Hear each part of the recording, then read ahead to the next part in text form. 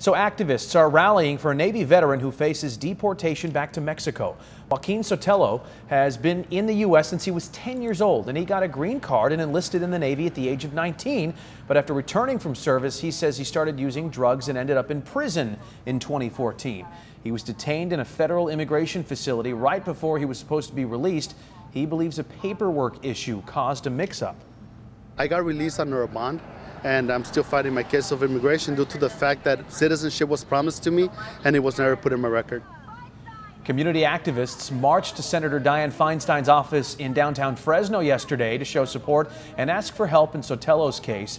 He has to report to ICE on February 12th.